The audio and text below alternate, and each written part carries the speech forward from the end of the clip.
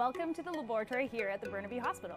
Come check out some of this awesome new technology that's going to help us get results to patients faster. This is the new automated track that's going to allow us to move blood samples between analyzer to analyzer, getting results to patients as quickly as possible. Let me show you how our automation line works. So we load samples here. It takes a quick picture so it knows what it is. And then if it needs to be centrifuge, which is basically spinning the sample down and separating red cells from plasma for testing, it moves into the centrifuge station. Come this way. With this track, we're going to be able to move things consistently around without needing to actually physically move it myself as a person from one spot to another. Think of it kind of like a train track that allows you to move a sample from station to station. If your sample needs to get off at that station, it does it automatically. And if it doesn't, it moves to the next station. Everybody is struggling to make sure that we have enough staff to do everything.